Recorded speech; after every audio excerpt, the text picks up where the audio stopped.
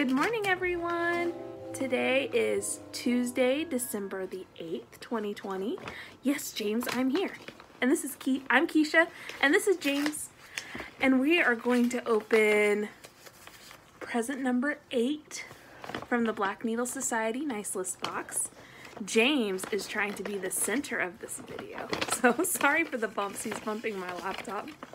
Play with the paper, James. Yeah. Do you want to open this? He has been more fascinated by today's present than he has been the wrapping paper from yesterday. So, hey, do you want to open this? Hey, do you want to open this? Okay, now he's not interested in it now that we're opening it. So, you know, you always want what you can't have, I think is what James is teaching us. What are you doing? Huh? You're all over the place. You're all over the place. Oh, it was a bag all wrapped up. Oh, and now James wants to chew on my hand. A day in the life of the mom of a 4.5-year-old. Oh, look at this really pretty scissor fob. It's got a snowflake on the bottom of it. This is really pretty. I can't wait to put this on some scissors. Do you want to see it? Yeah, that's pretty interesting. Yeah, is that pretty interesting? Well, I can't give it to you. You shouldn't put that in your mouth. So James likes today's present and today's wrapping paper. So,